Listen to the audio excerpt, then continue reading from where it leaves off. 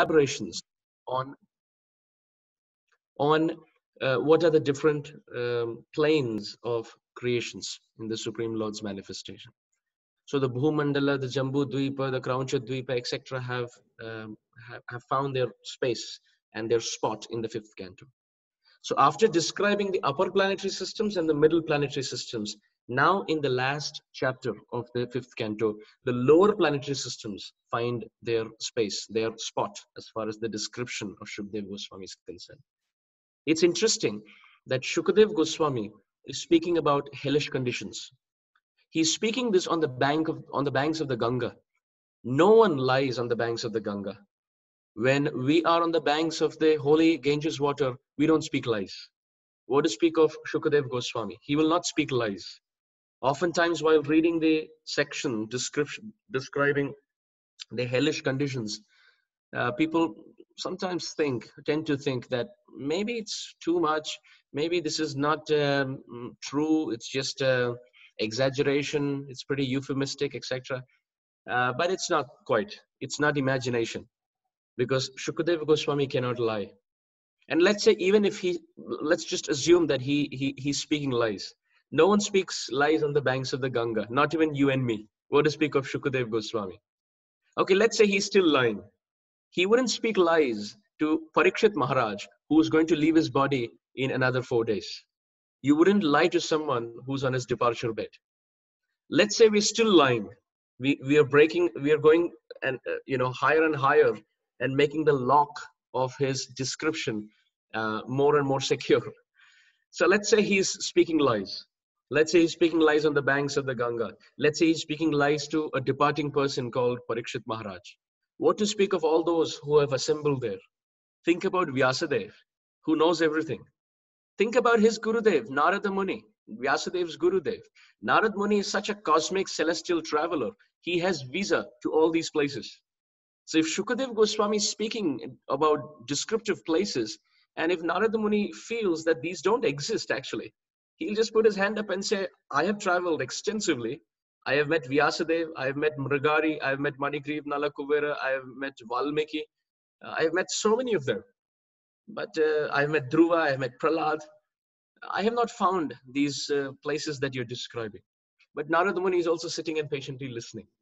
So the point to be noted is these descriptions of hellish conditions are indeed true.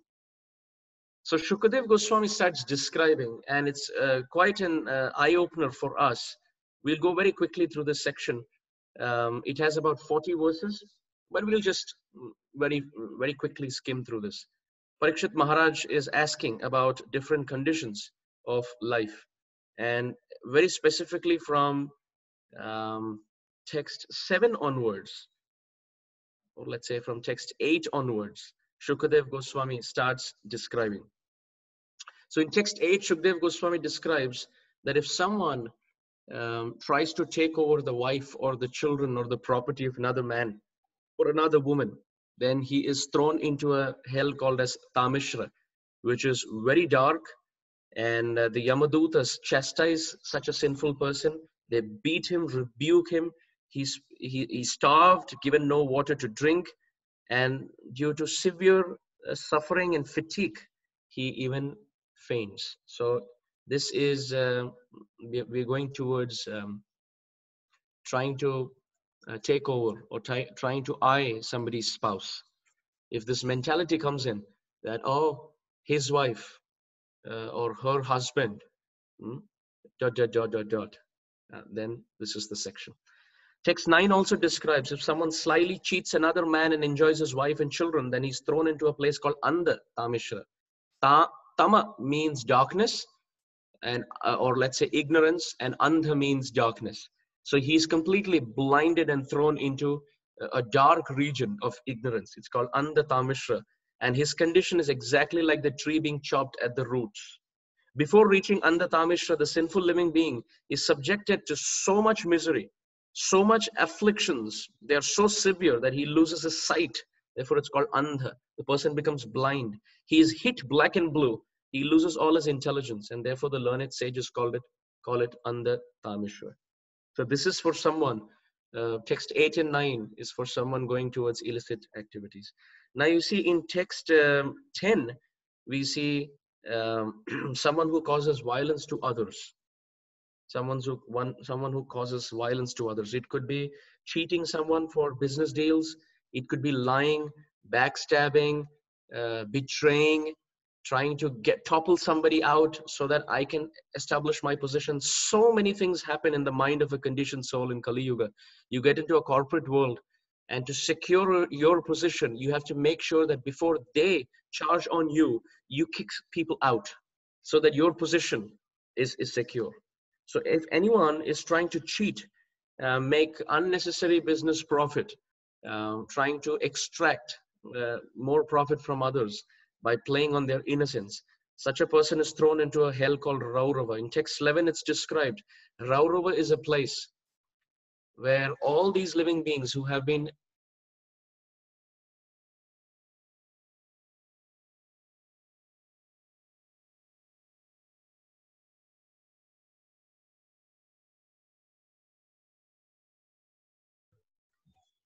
Looks like a network issue. Prabhuji Mataji, Prabhuji will be joining back soon.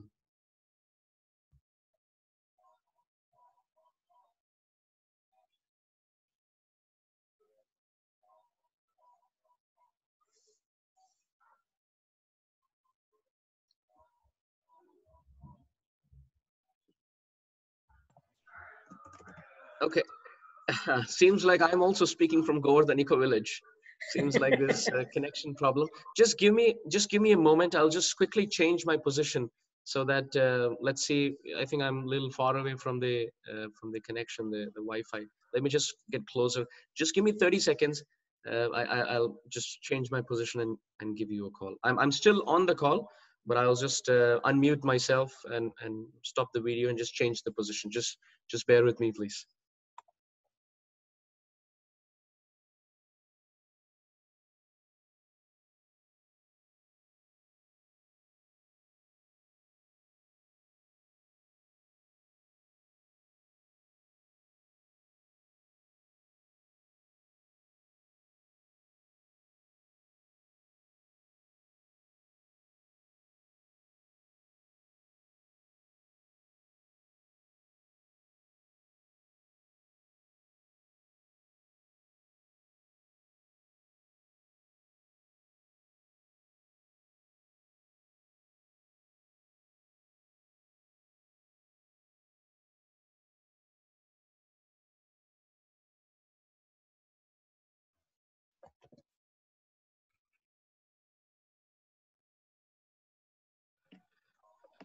Okay, I'm back.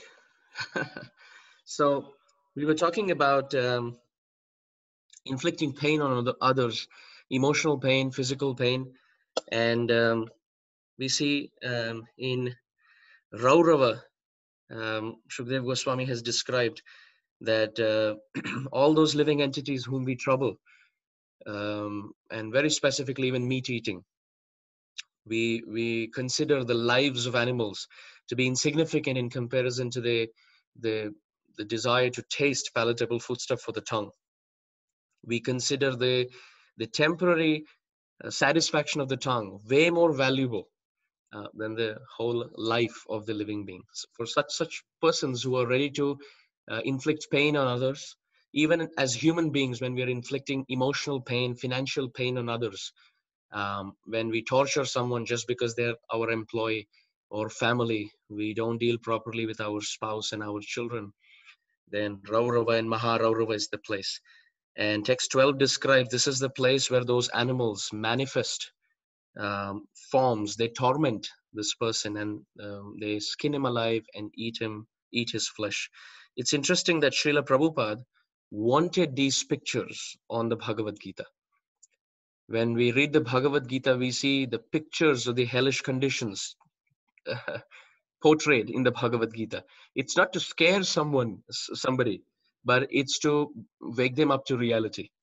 Of course, we need katha, which attracts us towards Krishna, but we also need katha, which detaches us from this material world. We need both kinds of kicking. We need kicking which inspires us to serve Krishna and love Krishna. But at the same time, we need kicking and slapping and punching, which keeps us away from sinning in this world. It is described those who eat animals, meat eating, especially after illicit sex. Now Shukdev Goswami is hinting towards meat eating. Someone who eats meat, um, cruel animals cook, cruel animals cook poor animals. I'm sorry, pardon me. Cruel persons cook poor animals and birds alive. Such persons are condemned even by man-eaters. In their next life, they are carried by the Yamadutas to a hell called as Kumbhi Pakam, where they are cooked in boiling oil. Quite an intense description. Then in text 14, the description of another hell called Kala Sutra is found, where if someone kills a Brahmana, well, we will say, well, I didn't kill a Brahmana, I cannot kill a Brahmana, but abortion is considered to be killing a Brahmana. Someone will say, how is that killing of a Brahmana? Well, that living being has complete scope and opportunity to make advancement. I just have a question. We have this ringing tone for entry and exit of participants. I was just trying to know and understand if there's a way we can mute that so that devotees can hear.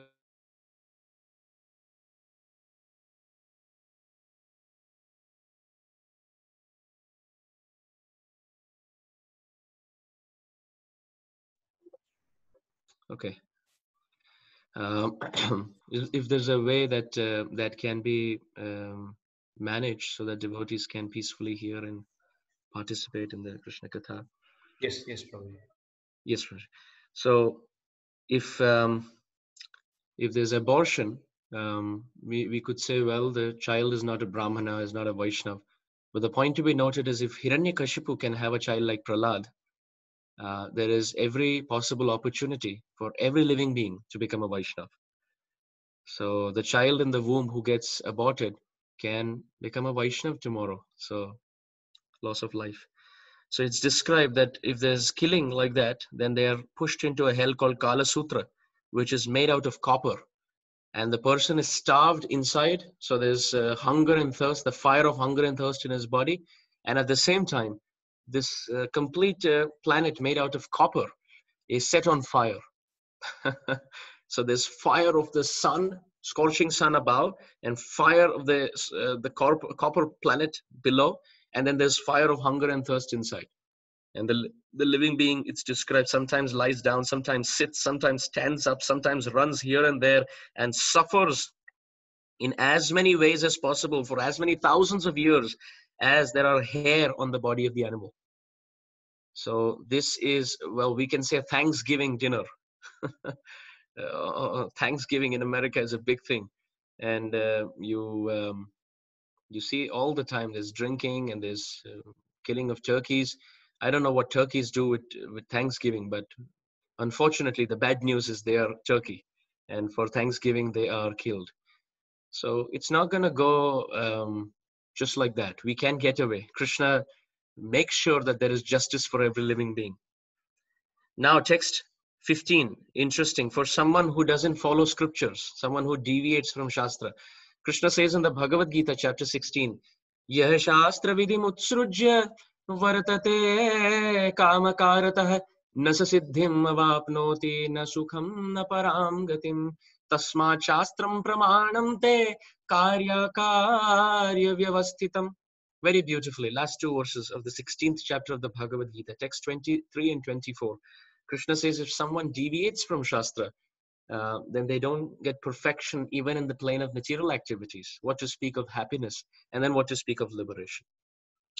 So if someone deviates from Shastra, then he's thrown into a hell called as Asi Patravana, where he is whipped black and blue, and he runs to save himself into the realm of palm trees with leaves. But these leaves are as sharp as swords, and they injure all his body all over, cutting him everywhere, and he faints at every step, crying out, oh, what shall I do now? How shall I be saved? And in this way he suffers miserably by deviating from Shastra. Now in text 16, we see when someone punishes an innocent person.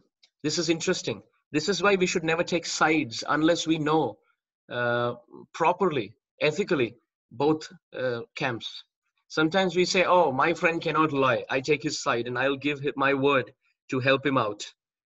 But it's described, if someone is instrumental in getting an innocent person punished, then he's thrown into a hell called a Sukaramukha, where he's crushed exactly as sugarcane is crushed and squeezed through a sugarcane squeezing machine to get the juice out. Now, for those who've been in India, you exactly know.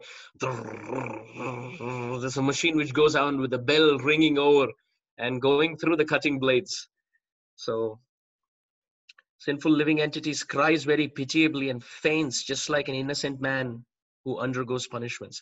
So, if we punish an innocent, faultless person, we may get away with it right now, but it's already recorded. When we go into the realm of Chitragupta, Yamadutas, Yamaraj, we may say, well, I didn't do this.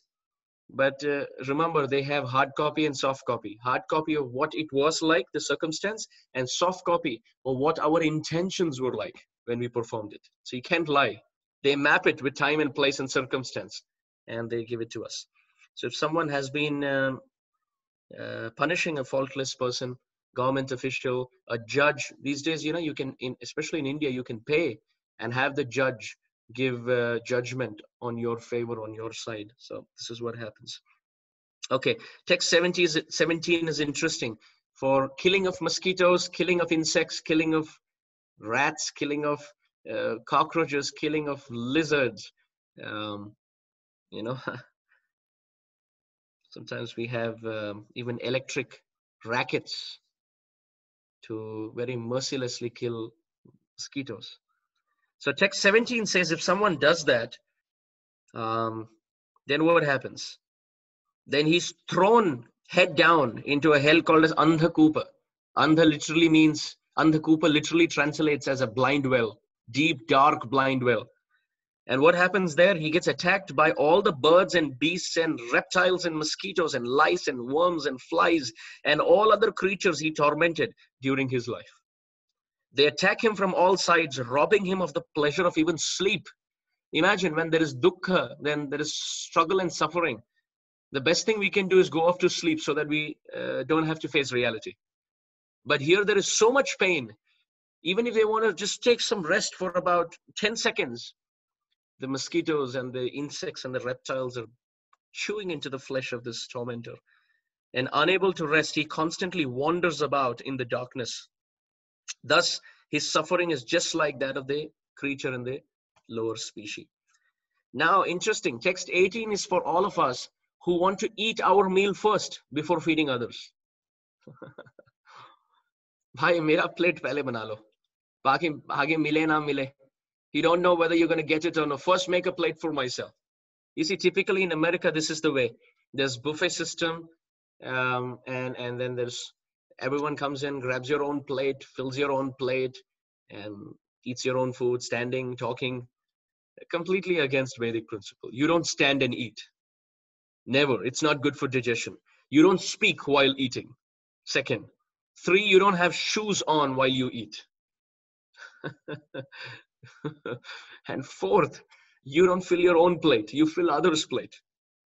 You don't think about your eating when there are so many people waiting. So traditional Vedic culture means in Grihastha life, first, the prasadam has been, the bhoga has been made, offered to Krishna, made prasadam, and the first chapati, the first roti goes to the cow. First. And then after that, the husband and wife come out of the house and they start, traditionally in India, of course, Vedic culture. You scream in all directions if there are any sadhus walking past who are hungry. If there's anyone doing madhukari, if there's anyone who's hungry, please come and accept prasad. Krishna has accepted prasad and given remnants. Please, partake. So the sadhus all eat. And then everyone in the family, the superiors, the children, everyone accepts prasad. And then we take our meal after everyone is satisfied. And then what is left last roti is given to the dog. But now the culture is first, everything is given to the dog. Second, everything is given to the dog. Third, everything is given to the dog. Prabhupada uses the example of dog very nicely. 1972 in New Vrindavan, Srila Prabhupada was, the disciples were celebrating Prabhupada's Vyasa Puja. 1972, day after Janmashtami, Prabhupada's appearance. So Prabhupada was sitting and all the devotees, they were offering glorifications of the spiritual master.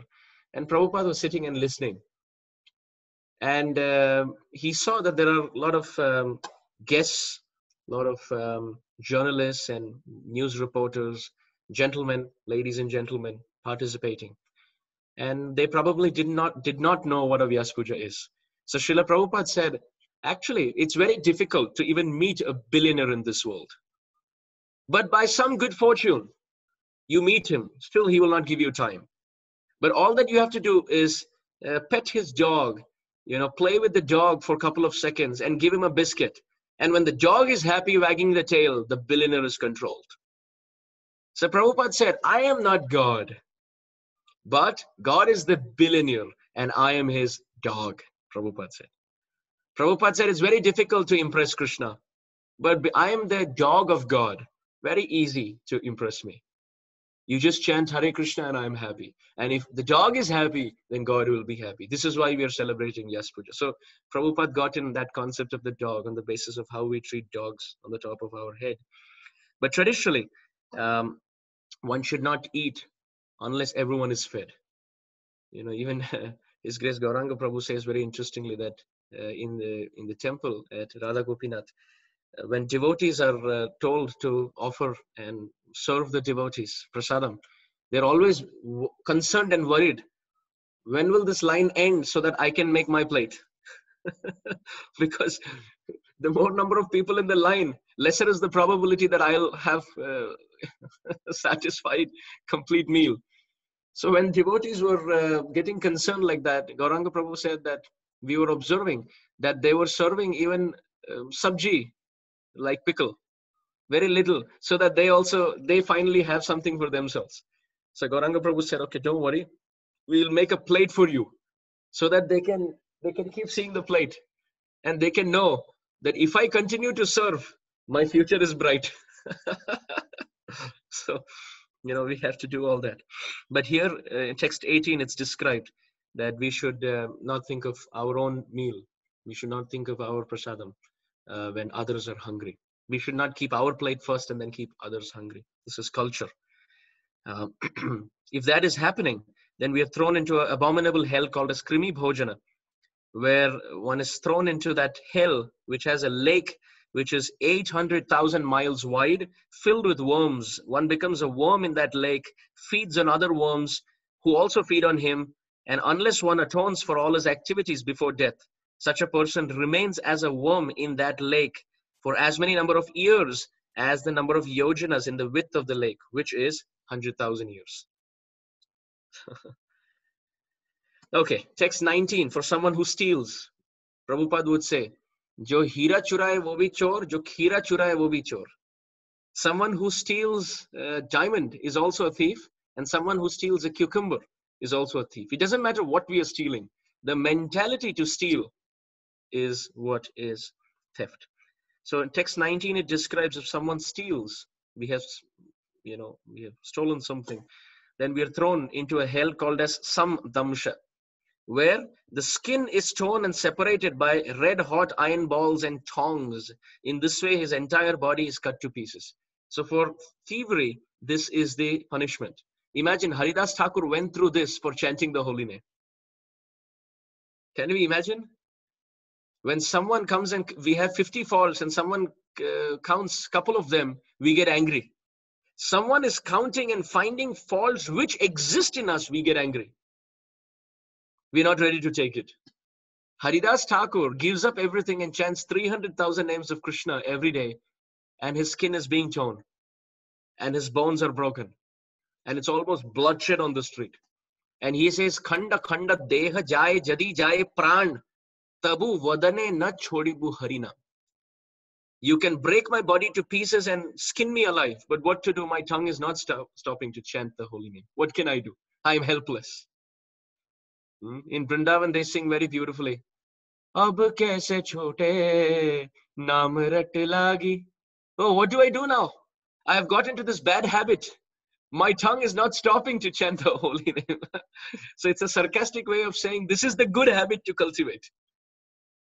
There was a devotee by the name Roop Kaviraj, and he was giving Bhagavatam class, in Gaura Leela, in Acharya Leela. So he was giving Bhagavatam class, very exalted devotee. So one girl called Krishna Priya Devi was sitting there and chanting the holy name.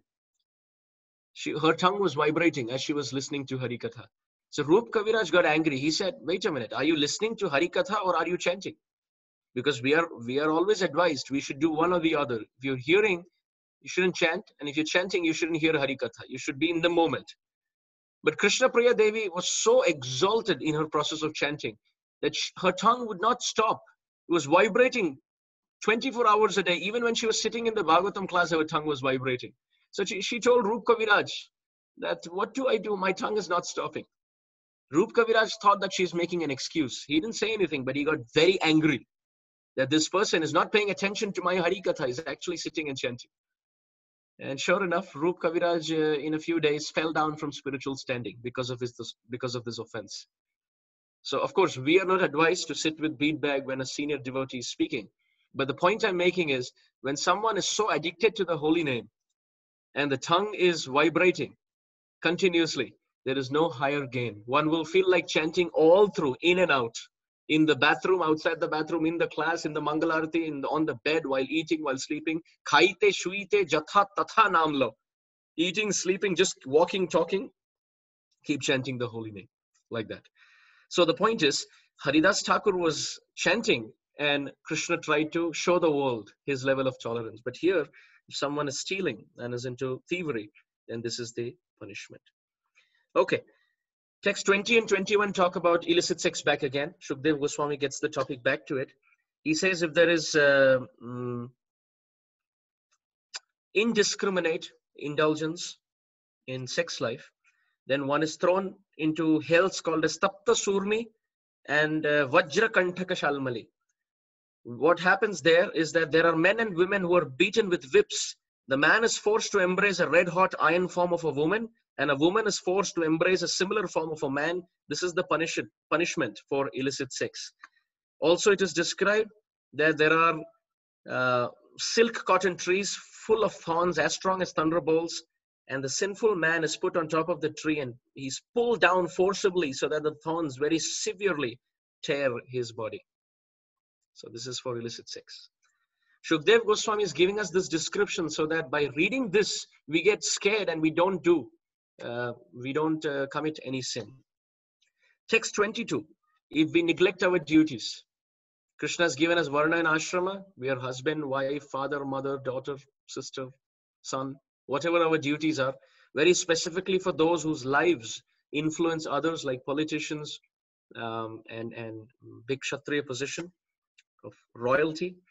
If they don't perform their duty properly, then what happens? They are thrown into a river of hell called as Vaitarani. This river is filled with ferocious aquatic animals, and they begin to eat him immediately. So, well, we will say, at least we will die quickly. Shukdev Goswami said, no, sir, because the suffering is so high, you will want to die, but because it's a hellish condition, he'll not let you die. So the ferocious aquatics are pulling and eating through the flesh, and the person doesn't die. We'll say, at least he can drink water in the river. Again, no, sir, because this river is made of stool, urine, pus, blood, hair, nails, bones, marrow, flesh, and fat. So you can't drink, you can't eat. The ferocious aquatics are chewing into our flesh, and we don't die. So it's really miserable. Text 23 talks about those who don't have a regulated lifestyle of cleanliness. We have intermixing. Nowadays, intermingling is such a big thing. We have apps, dating apps. First, I have to get to know someone. physical compatibility, emotional compatibility, financial compatibility, this compatibility, that compatibility, and then I will decide. I've seen cases where people are having 2-3 children also, and they're still not married. We're still trying it out. So Shukdev Goswami says, well, that is text 23, where they're also thrown into rivers like this, filled with all these disgusting stuffs. Not just thrown, they're forced to eat these things. Text 24. Again, Shukdev Goswami comes back to meat eating. If we have caused harm and we have caused innocent animals, birds, to suffer and struggle, we have been to hunting. I know a very close friend of mine, he was explaining and mentioning to me when he was a child, his father would take him and his brother into the forest with guns just to shoot the animals, and so that they can learn shooting and hunting. And he was telling me that this is how I spent my childhood. It's inconceivable how many birds and how many animals I have shot dead, he was telling. So here in text 24, if we kill animals, whether it's for our tongue or for hunting, etc., then we are thrown into prana rodha, where Yamadutas keep us as targets and shoot sharp arrows through our body, and we don't die. So every arrow is shot through the body.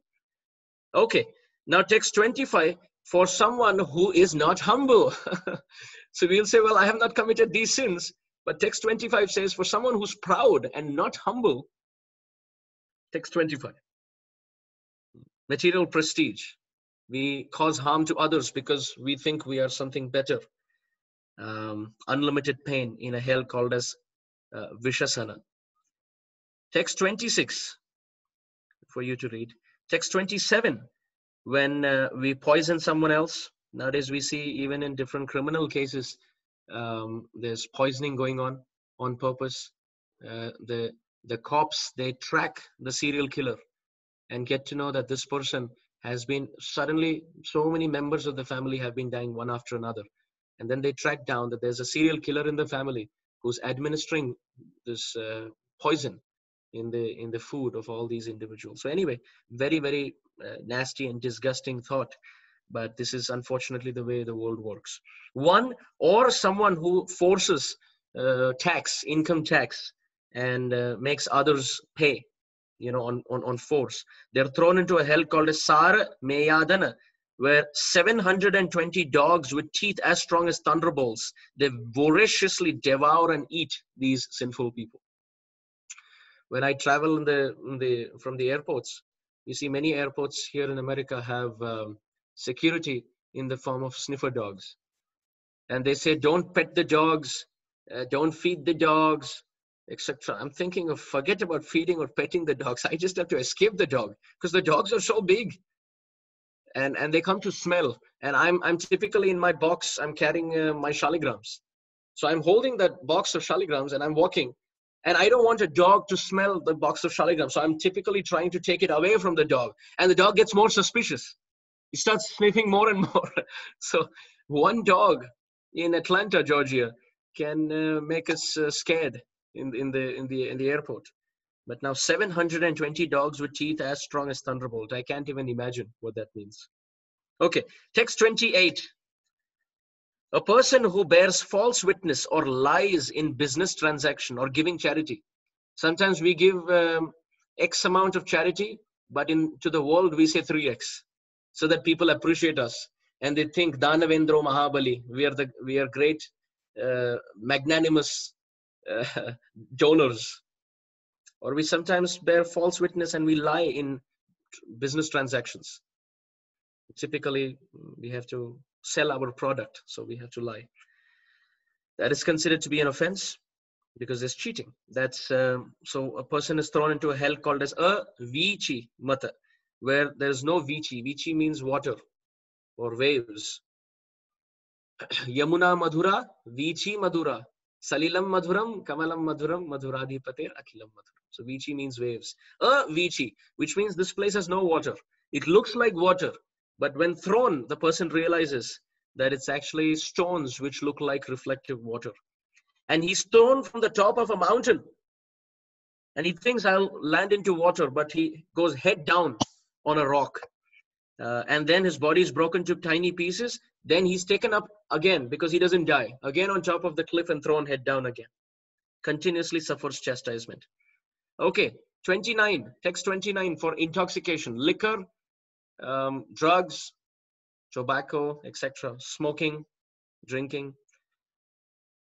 Drinking alcohol, one is taken to a hell called as Yahapan. Someone will say, well, what's the problem in alcohol? At least I'm not troubling anyone. I'm not harming anyone. But we are harming the body in which we can do Hari Bhajan. That body, which is a very rare gift to get out of this material world. It's Krishna's body. We are taking that and trying to destroy and have liver cirrhosis. So the offense of destroying Krishna's property is there. So what happens? Yamadutas, they stand on the chest of such offenders and pour hot melted iron into their mouths. Hare Krishna. The tongue which is meant for Charanamrita. You see, there's so much suffering. Text 30. Someone who, now this is very, very interesting. If we don't respect others, if we don't respect, amanina manadena, this is the principle. If someone doesn't show proper respect to others who are more elevated than us by standard of birth, let's say someone is older than us in age. 2, austerity, someone is more austere in spiritual life than us. For in Marathi they say Ekadashi Dupat Khashi, which means on the day of Ekadashi we see the person eats more than on normal days. On the name of fasting, there's complete feasting. It's almost like one person came to the temple on the day of Ekadashi and he was given so many meals. This, that, Ekadashi pizza, Ekadashi pasta, Ekadashi halwa, Ekadashi this, Ekadashi that. And he became so happy. He said, I want to come to this temple on every Ekadashi so that he can enjoy this meal. So if someone is more austere, we should be respectful. 3, someone is more educated, materially or spiritually, more qualified, we should offer obeisances. Behavior, someone is more cultured, we should offer obeisances. Caste, by birth, if someone is given a better situation, birth situation, that is because of their past pious activities, we should be respectful. Spiritual order, if someone is more spiritually advanced, we should be respectful. If envy comes in our heart and we're not able to respect someone who's older by age, austerity, education, culture, etc., then what happens? We think we can get away with that. I am not criticizing, but I'm not going to show respect. My heart doesn't melt with affection and I can't show respect. We sometimes think like that. Such a person is thrown into hell called as Kshara Kardama, where there's unending tribulations at the hands of the Yamadutas. One time my Guru Maharaj, Srila Guru Maharaj told me, Srila Radha Govinda Maharaj told me in Hindi, Ayogya Vyakti ko bhi Yogya Samman dena chahiye, which means even an unworthy person should be offered worthy respect. You know, they may be unworthy, but Krishna has not left their heart. Krishna is still sitting in their heart. So therefore we should respect them. So we should respect everyone. Being proud and not being respectful to anyone, being envious of others, this is the hell. So if not respecting that person, we can at least be selfish to save ourselves from this hellish condition. Let me respect everyone. Let me be humble and not think I'm better than others. Text 31. For those who are sacrificing, again, Shukdev Goswami comes back to meat eating. If there's killing of animals or even, let's say, human flesh cannibals in the African jungle, so to speak, what is happening? They're taken to a hell. Okay, this is yes. There are men and women in this world who sacrifice human beings to Bhairava or Bhadrakali and then eat their flesh. Those who perform such sacrifices are taken after death to the abode of Yamaraj, where these victims, having taken the form of Rakshasas, cut them to pieces with sharpened swords. Just as in this world, the man-eaters drank the victims' blood, dancing and singing in jubilation, their victims now enjoy drinking the blood of the sacrifices and celebrating in similar ways. Okay, text 32. This is for those of us who like to play with insects. Let's say if there's an insect who learns to fly, who knows to fly, you hold that insect and you tie a thread to the end of that insect. And when the insect is flying, you use it as a kite and you try to control the insect. Don't let it fly. And then you let it go again and then you again play. There are people who do that also in this world. Or those who cultivate and give shelter to animals and birds only to destroy them later. Think about those who take care of chickens. They cultivate. It's an industry where they cultivate chickens only to murder them. Cows are cultivated only to be slaughtered. Same goes with the pigs. Same goes with the sheep and the goat. So here, Srimad Bhagavatam says, I am not saying, Amala Puran, Srimad Bhagavatam, our best friend, is teaching us. With the list, Shukdev Goswami is saying sins, hellish condition with the names and circumstances there. So there what happens? One is thrown into a hell called as Shula Prota, where bodies are pierced with sharp needle-like lances. They suffer from hunger and thirst, and sharp-beaked birds, such as vultures and herons, come at them from all directions, tearing their body, torturing and suffering. The person is remembering his sinful past activities that he has committed. Text 33. For those of us who are always angry, we're almost all the time angry. And in fact, we are proud of that also. In Hindi, you say, "Tum jante nahi kisse baat kar rahe ho." You have no clue whom you're talking to. In English also, we say, "Mind your tongue." You have no clue whom you're talking to. So we are proud of our situation, and we are always arrogant and dambha, darpa, abhimana, krodha, parushyameva ajnanam chabhijatasya partha sampadam asurim. In the 16th chapter of the Bhagavad Gita, Krishna says, if we are harsh, we are arrogant, we are deceitful, very proud, always angry. This is a demoniac quality. For all of us who are angry, always hissing at others around, then there is a hell called as Danda Shukha, where serpents with 5 and 7 hoods, they are eating and chewing these living beings, just like snakes eat mice, Shukdev Goswami says. In fact, in Bollywood, Amitabh Bachchan, a few decades ago, was famous as the angry young man. Posters of him everywhere, and people are saying, angry young man. That was a big title, as if Supreme Personality of Godhead. but here it describes Trividam narakasyedam dwaram nashanam atmanah kama krodha tatha lova tasmadeta trayam tyajet. If there is anger and envy towards everyone, then this is our situation. Okay, text 34. Those who confine other living entities in dark wells, granaries, or mountain caves, they are put in a hell called as Avata Nirodhana, where they're pushed into dark wells with poisonous fumes and smoke suffocate them and suffer very severely. Sometimes we do that with insects. We try to trap them and we look through the glass how they're struggling. So small things like that are noted. Okay, now text 35 is very, very interesting for Grihasthas. When guests come home and we think, oh, they have come. They didn't even tell me that they're coming. Or sometimes the husband will tell his friends, prasadam ke liye aaje, please come home. Oh, you also come. And then he forgets to tell his wife how many people are coming for prasad. So when they come, the Mataji doesn't look at them, she looks at her husband. He says, I forgot to tell you. So she doesn't have a head count. Now she has to cook in the kitchen. Of course, mothers are very kind, so they do it. But sometimes we don't appreciate guests. Prabhupada writes a very brilliant purport here to text 35. He says that even if an enemy comes home, someone who has criticized us, someone who has backstabbed us, someone who has really hurt us publicly, even if such a person comes home, he should forget that he's an enemy. That should be our level of service and hospitality. So if we are always displeased with people coming home for prasadam or for stay, then they are thrown into a hell called Paryavartana, where just like we gazed, we looked at our guests with sharp eyes. Here we are gazed by hard-eyed vultures, herons, crows, and similar birds who suddenly scoop down and pluck our eyes out with great force. Oh, Krishna. Okay, text 36. If one is very rich and thinks, who can equal me? Again, pride. Even he suspects his superiors sometimes that they will take away his wealth. Idam astidam apime bhavishyati punardhanam.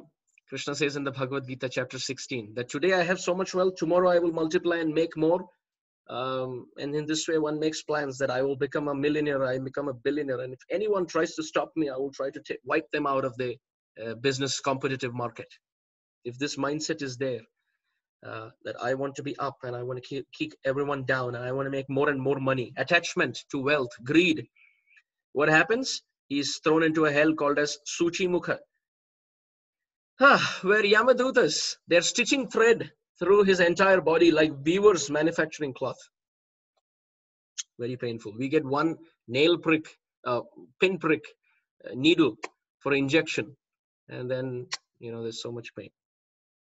So in this way, Shukdev Goswami describes 28 different types of hells. And he says, I have described to you, O Parikshit, all these different kinds of hell as they exist. Now, Parikshit Maharaj is very compassionate. He hears all these 28 different kinds of hell and his heart is melting and bleeding. He says, oh, Shukdev Goswami, you have not described completely. Now, this is the point of the cherry that I was talking about. Congratulations, everyone. You have survived through the descriptions of 28 different kinds of hells. Parikshit Maharaj tells Shukdev Goswami that you have not completed the katha. You have told about all these hellish conditions, but you have not given a path by which those who in hell can come out, or those who are making their way to hell can protect themselves. So you please tell me. So Shukdev Goswami gives many suggestions, of which one, he says, there must be prayashchittam. There must be atonement. If a person atones for his sins, then no problem. As Shukdev Goswami is speaking, this Parikshit Maharaj cuts the argument through like a student. And he says, oh Gurudev, oh teacher, I have to humbly say that I disagree to this point. To atone for all the sins, we have to remember all the sins in the first place. If I know I've made a sin, then I can atone for it. But hundreds and thousands and millions of sins are being committed. How do I remember all of them and atone them? So this doesn't make any sense. Then he tells his Gurudev, is there any other formula? Please tell me. So Shukdev Goswami says, yes, if you develop transcendental knowledge, you understand that this is hell, this is heaven, this is, different paths are given. You get to know, you read this chapter, then you will be careful not to commit them, etc. Shukdev Goswami, Parikshit Maharaj is not very happy. He says when the forest is burnt through a forest fire, the trees are all burned down to ashes, but the roots are still there under the ground. So when it rains, the roots get fructified and the tree grows back again. So Parikshit Maharaj says, even if I atone properly with knowledge and I don't commit it in the future, let's say I atone, but the tendency to commit sin is always there. And when the situations become right or ripe, the roots fructify and again there's an offense. Please give me a way by which even the roots of sinning propensity, they can also be uprooted.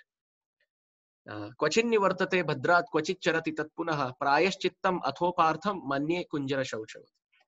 Shukdev Goswami, while Parikshit Maharaj, while hearing this, he says, the solution that you're giving me is like the bathing of a baby elephant. A baby elephant feels very hot, so jumps into a pond, bathes and comes out. Now he's feeling very cold. He throws all the dust on his body to keep himself warm. Now that the dust is on his body, he feels dirty. He goes into a pond back again to bathe. And when he bathes and he comes out, he feels cold, so he throws the dust again. So this goes back and forth. So atonement and then sinning, again atonement and sinning, doesn't make any sense to me. Shukdev Goswami says, what do you want to hear? Parikshit Maharaj said, I have less time. Don't cheat me. Don't test me. Give me the solution. Shukdev Goswami says, Kechit kevalaya bhaktya vasudeva parayana agham dhunvanti karsnena niharam iva bhaskar. Canto 6, chapter 1, text 15. If someone performs bhakti to Sri Hari, then just like the rays of the dawn sun doesn't even have to be on the top during noon, just the rising sun, the rays of dawn, 6 o'clock, 6:30 in the morning, those rays can destroy all the darkness collected by the night sky overnight. All of them get destroyed just by the rays of the rising sun. So just like the dark sky of all our bad activities exists and they cannot remove them out of our life. Just the rising sun of bhakti, not even the matured form of bhakti, just the rays of bhakti, the sun of bhakti, they can destroy. And to make this point, Shukdev Goswami gives the example of the story of Ajamil. Someone who's that abominable, if he chants the holy name of Sri Hari, Kvachaham kitavah papam brahmagno nirapatrapa kvacha na ra ya na iti etat bhagavan nama mangalam. Ajamil has said that who am I? Kvachaham kitavah papam. I'm sinful. Brahmagna, destroyer of Brahminical culture. And apatrapa, still shameless. But one good thing that I did, Narayana iti, I somehow chanted the holy name. And Bhagavan Nama Mangalam. Everything else the holy name took care of. I didn't do anything. So therefore, first 1 hour, whatever we discuss now, this is important so that it kicks us out with detachment out of the sinful activities that we perform in this world. But now what we are going to discuss in the next 15 minutes is what is going to inspire us to go back home, back to Godhead. The Shastra describes so beautifully. There are so many verses in the Skanda Puran, Dwarka Mahatmya, chapter 38, text 45. Prahlad Maharaj has said, Krishna Krishneti Krishneti Kalo Vakshati Pratyaham Nityam Yajnayutam Punyam Tirtha Koti Samudbhavam. Prahlad Maharaj has said, if someone says, Krishna, Krishna iti, 3 times Krishna, Kalau, in the age of Kali Yuga, Vakshati Pratyaham, chants these names every day. What happens? Nityam, if he is constantly chanting the holy name, Yajna Ayutam Punyam, he gets the credit of performing 10,000 yajnas. And Tirtha Koti Samudbhavam, crores and crores of pastime places start living in his body just by chanting holy name. So we don't have to go to Ganga, Yamuna, Chaiva, Godavari, Saraswati. We don't have to go to these rivers. These rivers will come searching for the body of someone who's chanting Harinam. Look at this. Padma Puran, Uttarakhanda. Tatraiva Ganga, Yamuna cha Veni, Godavari, Tatra Saraswati cha, Sarvani Tirthani Vasanti Tatra, Yatra Sthitam Nama Sahasrakam Tad. Wherever there is holy name being chanted of Sri Hari, Tatraiva Ganga, Ganga lives there. Yamuna cha Veni, Yamuna lives there. Godavari, Tatra, Saraswati cha. All these sacred rivers enter the body of someone who's constantly chanting Harinam. Think about it. When someone is chanting a very high number of Harinam, and his body is filled with Ganga, Yamuna, Chaiva, Godavari, Saraswati, sacred rivers are living in his body because he's chanting Harinam. When that person starts speaking Harikatha, those rivers start emanating from his mouth. And they enter the ear holes of someone who's hearing. And that is how his heart gets cleansed. This is the science. Tasmin Mahan Mukharita Madhvish Charitram. Vasudeva Katha Prashna Purusham Trin Punatihi Vaktaram Prachakam Shrotram Yat Padam Salilam Yatha. Bhagavatam has defined and described at so many places. If you do bhajan, if you are chanting the holy name and you're speaking Harikatha, then the rivers will live in your body, sacred rivers. And they will emanate from your mouth. And they will enter the ear holes of the listener and drench his heart. Not just cleanse his heart, but drench and saturate his heart with bhakti. Now Skanda Puran describes, Tatra Putragaya Kashi Pushkaram Kurujangalam Pratyaham Mandire Yasya Krishna Krishneti Kirtanam. That place where there is Krishna Krishna iti Kirtanam. Every day there is chanting of Hare Krishna Mahamantra. Krishna is telling Brahma, Hey Putra, O son, that is the place, Ganga, Kashi, Pushkaram, all these great places. You don't have to go to these places. Those places will come searching for you if you chant Harinam. Pratyaham Mandire Yasya. That person who has considered his body to be a temple of Hari and worships Hari by chanting the holy name every day. This is the benediction. Sakridnarayanityuktva Puman Kalpashatatrayam Gangadi Sarvatirtheshu Snato Bhavati Nishchitam. Brahma Vaivarta Puran. Brahma Vaivarta Puran is describing Sakrid Narayana iti uktva. Just by chanting once, Narayana. You can sit at home now, you're all on mute. Just say Narayana. Aha, very nice. Sakrit Narayana iti uktva. Just by chanting that, Puman, a person, Ganga Adi Sarva Tirtheshu Snato Bhavati. Nishchitam. There is complete guarantee that he becomes as pure as dipping into the Ganga. Ganga lives in his body. How long does Ganga live in his body? Kalpa Shata Trayam.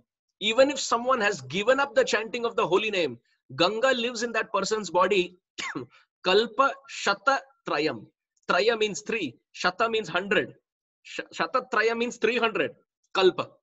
300 kalpas. Lifetime after lifetime, Ganga lives in the body of a person who has once chanted Harinam. Bolo. What else do you want now? Anybody who hears this description of Harinam, they can forget the first 1 hour of Harikatha.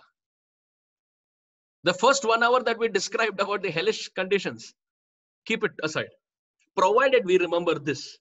If we forget this and we don't continuously chant the holy name, then we have to remember the first 1 hour.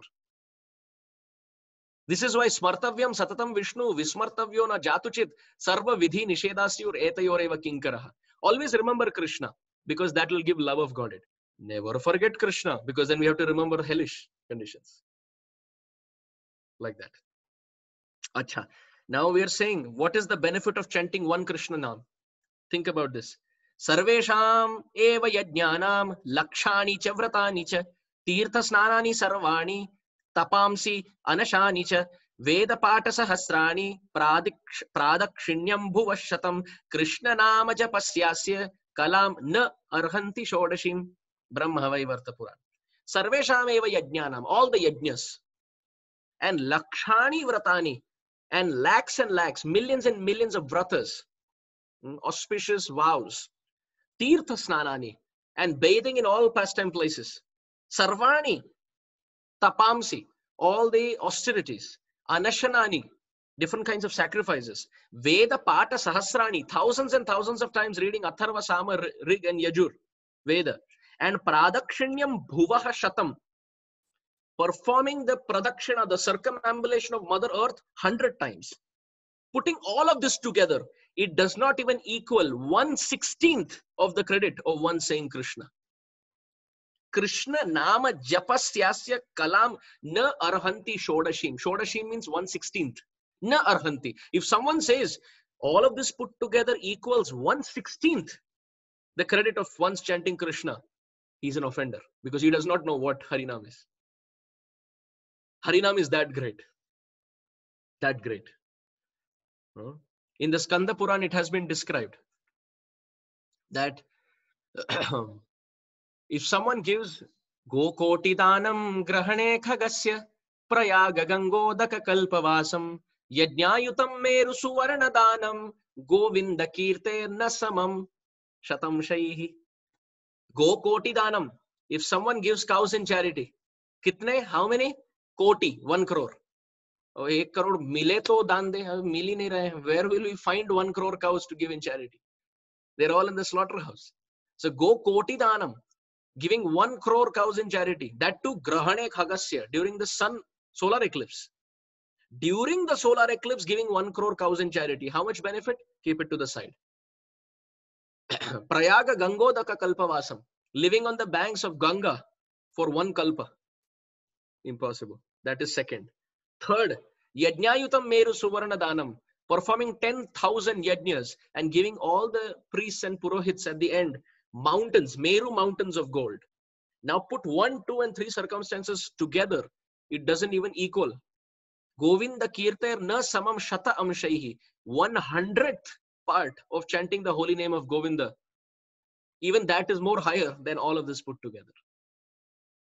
Someone will say, that is for Krishna Nam, but if I want to chant Ram Nam, what is the benefit? No, we are there, we are having for everybody. So Padma Puran says, Rama Rameti Rameti, Rameti cha punarjapan, sa chandalopi putatma, jayate natra samshayam. Na atra samshayam. There is no doubt. Chandala, even a dog-eating fellow, if he gives up his malpractice, putatma, he will become very, very pure. By Rama iti cha punarjapan, by constantly chanting the name of Ram. If by constantly chanting the name of Ram, we give up all sinful activities and continuously chant the name of Ram, then we will not suffer for the reactions. At the same time, one will Hari Gano Bhavet, one will become an associate of Hari. There is no fear of Kumbi Pakam or Tamishra, Anda Tamishra. Just that we shouldn't commit those sins again. Now, if we're chanting the holy name and our collar is up, we think, I can do any nonsense and get away. Namno balat yasya cha papa buddhi. This becomes the 7th offense to the holy name. To commit sinful activities on the strength of the holy name. Let the bygones be bygones. Let the past be past. Don't look at them again. Cry in regret and guilt and remorse that I am such an offender, and take complete shelter of the holy name. 16 rounds is definitely wonderful. It will definitely work. Prabhupada has given that number, so it will definitely work. But in humility, the living entity thinks, I am so sinful, I need high dosage. I need high dosage. The fever is so high that my dosage has to be increased. This is why Prabhupada in so many purports, yesterday I was seeing 6,000 times in the Veda base, Prabhupada has spoken about chanting. And many times, more than 1,000 times, Prabhupada says constant chanting. In one letter, Prabhupada says, therefore, our formula is 24 hours chanting. We have to feel helpless that Krishna, there is no offender like me. Please give me shelter. Apart from Harinam, I have no one. Kurukshetram tatha Kashi, Gaya Vaidwaraka tatha, Sarva Tirtham Kritam Tena, Nama Ucharana Matratah. Just by Nama Ucharana, Sarva Tirtha Kritam, he has performed circumambulation of all the Tirthas, like Kurukshetra, Kashi, Gaya, Dwarka, Ityadi. We are not saying don't go to those places. But by going to those places and we don't chant, we are going to see the dham on the basis of our eyes. What is the pujari doing? How much dakshina he is taking? This is what we see in the dham. But if we are chanting the holy name, the dham will be manifest in the heart of the chanter. He will be in Australia and continuously chanting, and Krishna will give him darshan in the heart. Darshanam no didrikshunam dehi bhagavat arpitam. Sarvendriya gunanjanam. Acha. Now, Padma Puran, Uttarakhand describes the glories of Ram Nam. Kim vai tirthe te tata prithivyamatane krite. Kim vai tirthe. What is the need of going to any tirtha? Narad Muni is asking. He who's wandering so much is asking, what is the need to wander? Prithivyam atane krite. Why to wander around Mother Earth finding tirthas? Yasya vai nama mahima shrutva moksham avapnuyat. Forget about chanting. By hearing the glories of Harinam, not hearing the Harinam, hearing the glories of Harinam, mukti avapnuyat. One gets liberated. Then why go and search for pastime places? Instead, sit and chant. Narad Muni is saying. And he says, Tat mukham tu mahat tirtham. You want to find the tirtha, the pastime place? You want to find the tirtha, the great pilgrimage place? Then look at the mouth of someone who's chanting the holy name. Tan mukham tu mahat tirtham. That mouth is a mahat tirtha, is a pilgrimage place. And tan mukham kshetram evacha. That mouth is the pious place to take darshan. Which mouth? Yan mukhe Rama Rameti tan mukham sarvakamikam. That mouth where the holy name of Ram is chanted, all desires get fulfilled. Then why are we worrying? So many places, the same thing has been mentioned. Now Skanda Puran, Nagar Khanda, Rameti du akshara japaha sarva papa panodakaha gachan tishtan shayanova manujo Rama Kirtanat. A living entity who does Ram Kirtan, the name of Ram, when gachan, while walking, tishtan, while standing, shayanova, while sleeping, which means constant chanting. ऐसा नहीं कि chanting किया और रख दिया. You just chant and you keep it. No. दुनिया के काम करते रहियो, हरे कृष्ण नाम जपते रहियो. Hands and legs are performing activities in this world, but the tongue is moving independently, chanting the holy name. So if someone, while walking, standing, sitting, resting, is chanting the name of Ram, Dwa akshara japa, these two syllables, sarva papa panodaka, they will just destroy all the sins. Acha, what else? Iha ni vartito yati. Not just clear the bank account of sins, liberate the person, and ante hari gano bhavet, and give one's constitutional form in the spiritual world. Of this, there is no doubt. Now, if someone doesn't chant the name of Ram, Skanda Puran says, Yavan na vadate vacha. He who through his tongue doesn't chant the name Rama Nama Manoharam. This very interesting name, entertaining name of Ram. What happens? Tavat Papa Bhaya Pumsam. All the sins start living in the heart. And Kataranam Supapinam. They start roaring. The sins get nourished when we don't chant. So if you chant, we become Hari Gana, the associate of Hari. And if we don't chant, the sinful tendency becomes stronger and stronger in the heart.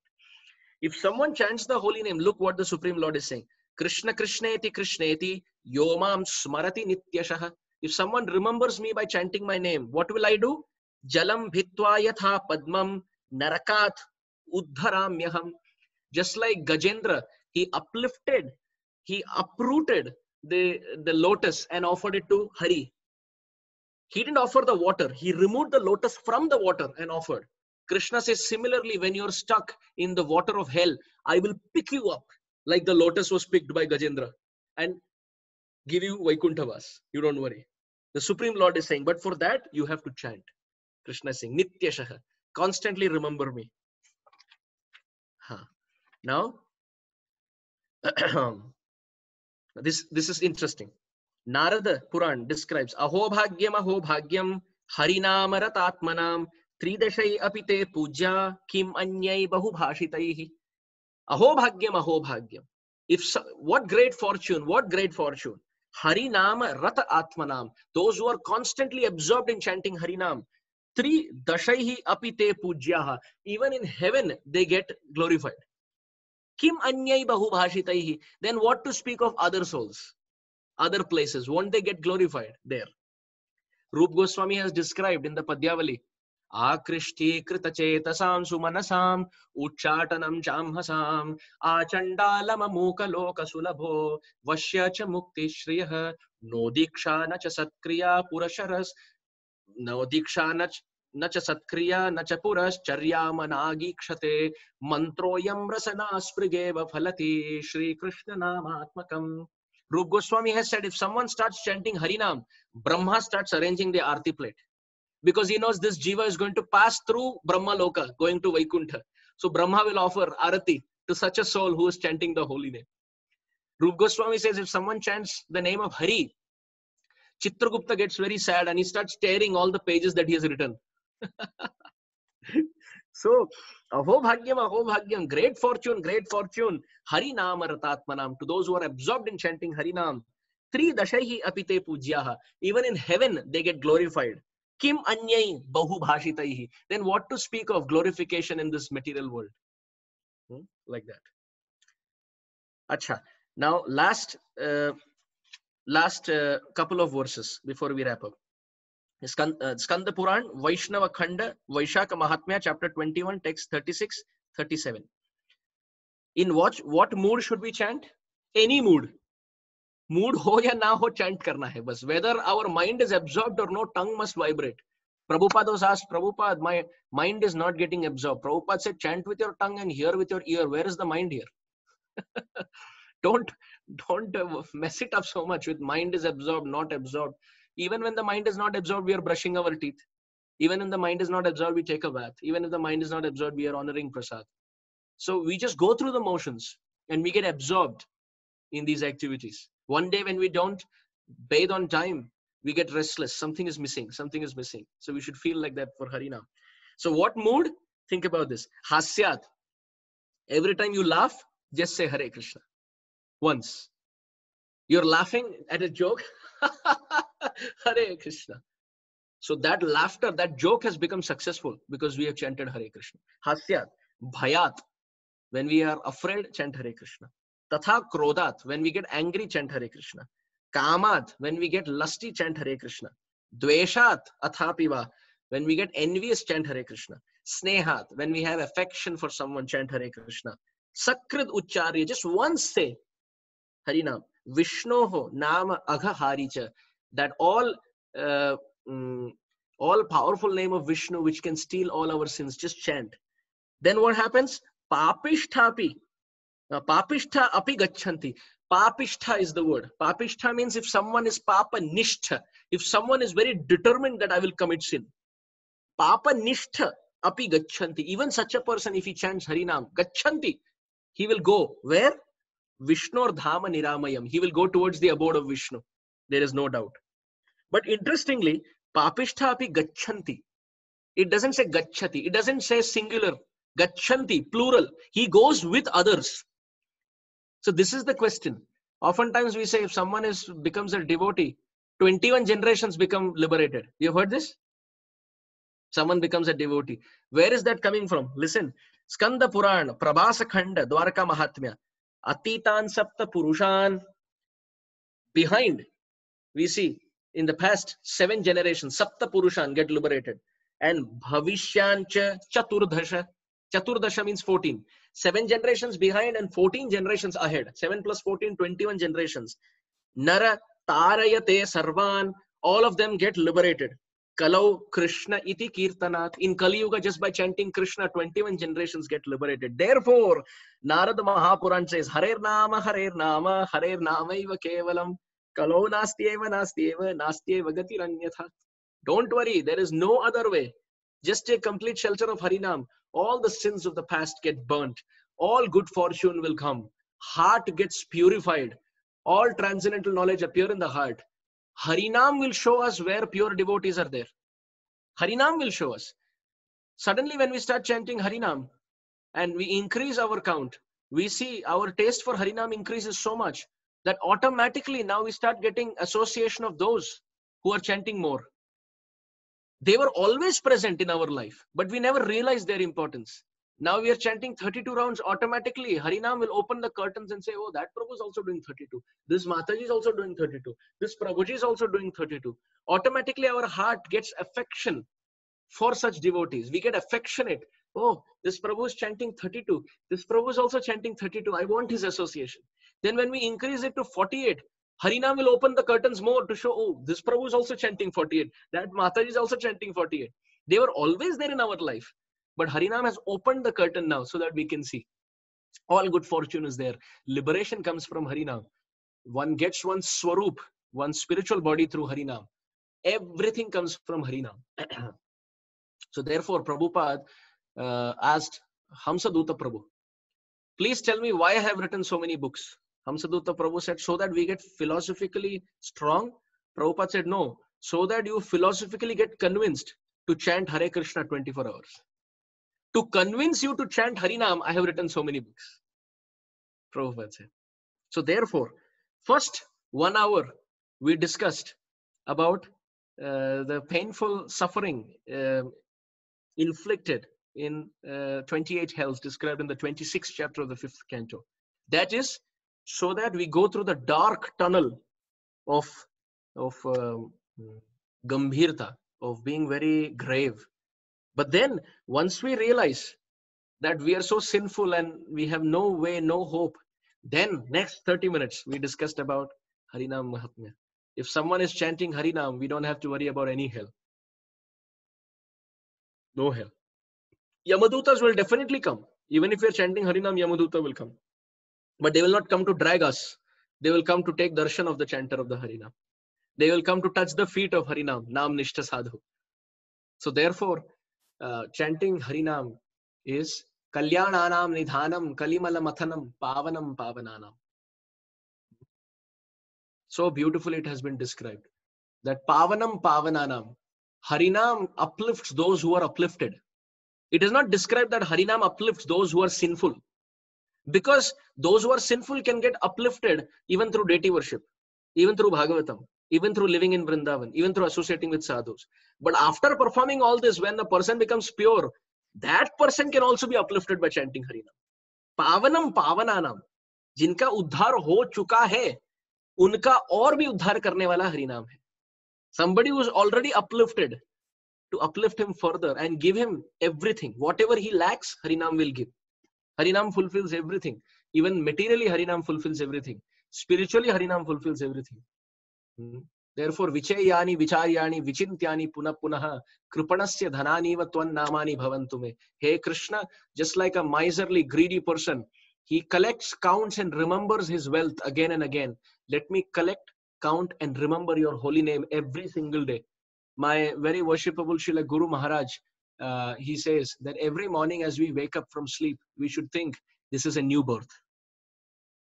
Just like we don't remember our past birth, all the good that we have done, we should forget the bhajan that we have done yesterday. Fresh day, we should take it as fresh birth, fresh life, and perform Hari Bhakti that day with intensity that I have only 24 hours left. Then in sleep, we should think we are dead. Now next day, again new birth. In this way, every day we should perform Hari Bhakti. So having said this, I really want to thank His Grace Venu Vadak Prabhu and all the devotees joining on this call. I'm really sorry you all came online to hear His Grace Gauranga Prabhu, who was supposed to give some very, very sweet Hari Katha from Chaitanya Charitamrita. But I was not aware of I thought I would hear him through the class, but as Krishna has inconceivable plans, I'm very, very happy to serve all the devotees. I have never, ever associated with devotees for 1.5 hours and the clock reads 5 a.m. I've never associated that early, because we go even late up to Janmashtami, but then we don't wake up at 3:30, at least I don't. But it's interesting. I feel very happy. So sorry that you had to go through this, and the expectations were so high that Gauranga Prabhu would speak. But you had to see my face. It's almost like, in the language of cricket, everyone comes to see Sachin Tendulkar bat. And then Sachin Tendulkar is not there, so you catch someone from the street with a plastic bat and plastic ball, and you say, now you play. But all of you have been very kind to be online and encouraging me to speak Hari Katha, so that all these verses, they inspire me to chant the holy name and inspire all of us to chant the holy name. All glories to Srila Prabhupada, because the whole world was going into hellish condition. Can you imagine? The whole world is making its way towards hell. And Prabhupada came with the weapon of the holy name and created a Hare Krishna explosion, pulling everyone from hellish condition up and making them sadhus to deliver the whole world. So it is indeed, it is a miracle that Srila Prabhupada, with so much surrender, so much dedication to his Gurudev, with power of Harinam, has shook the world and continues to shake the world. So we should always, when we chant Harinam, we should remember Prabhupada. We can never repay the debt. Never repay the debt. Prabhupada has saved our lives. Chakshudan dilojai janme janme Prabhu se. Lifetime after lifetime, we would have struggled in hell. But Prabhupada pulled us up just by the power of Harinam. Thank you, everyone. I pass the call back to Venu Vadak Prabhu. We can take some questions or comments for about 10 minutes. Thank you. Thank you so much, Prabhuji. I have one question, but just before that, Prabhu, we really want to thank you so much. You started at 3:30 a.m., Prabhu. We have no words, Prabhu, to describe how much mercy we got. And Prabhu, on the call, we have devotees from Wellington Yatra, thanks to His Grace Amrish Prabhuji. We have devotees from Christchurch Yatra, thanks to His Grace Gaurachandra Prabhuji. We have devotees from Auckland Yatra, thanks to Her Grace Krishnamay Mataji. We have many devotees from Melbourne Yatra Prabhuji, thanks to Ojasvi Prabhuji, Vishal Prabhuji, and many more.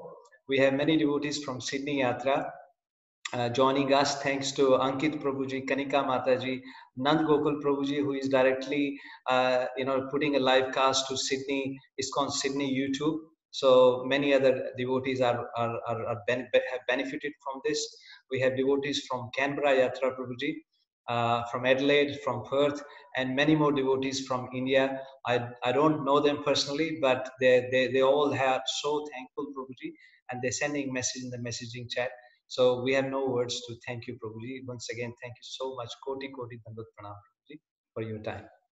Look at this amazement that during lockdown, when the world is completely shut down, Harinam has got devotees across continents together on virtual communication, virtual media, where we are looking at each other's smiling faces, and we are all inspiring each other to chant Harinam and remember Harinam. If Harinam can do this during the lockdown, imagine what Harinam can do when the lockdown is not there. Harinam has the power to do anything and everything. So this faith one must have. One of my Siksha Guru, very beautifully, he describes, very, very beautifully, one of my Siksha Guru describes that Tulsi is actually a messenger of Krishna.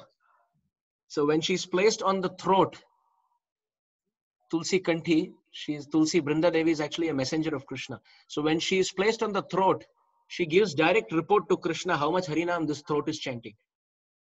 She passes that message that this person is cheating. For every one round, he's pulling 2 beads down and cheating everyone that he's doing more. But Brinda Devi sitting here is giving direct Facebook broadcast to Radha and Krishna that they can watch how much Harinam is going through the throat.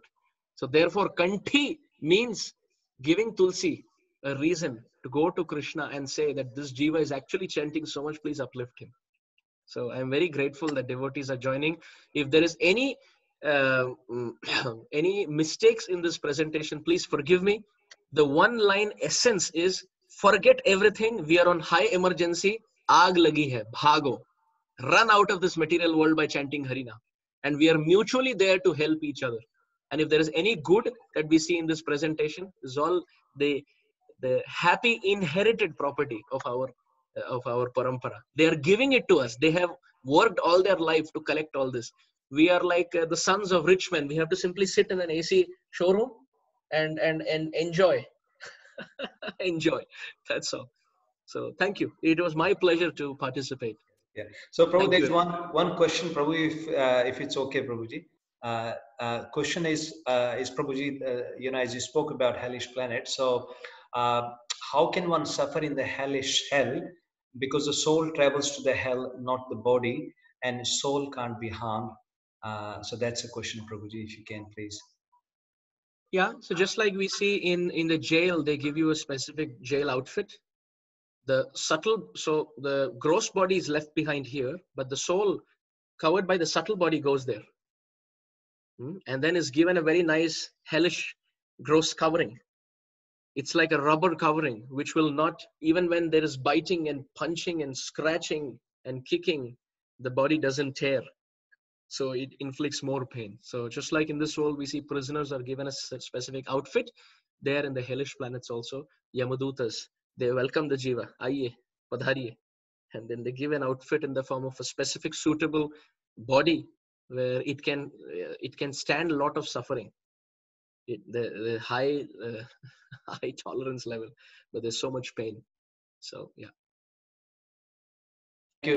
Thank you, Prabhuji. Just a couple of announcements for everyone, Prabhuji, and then we will wrap it up.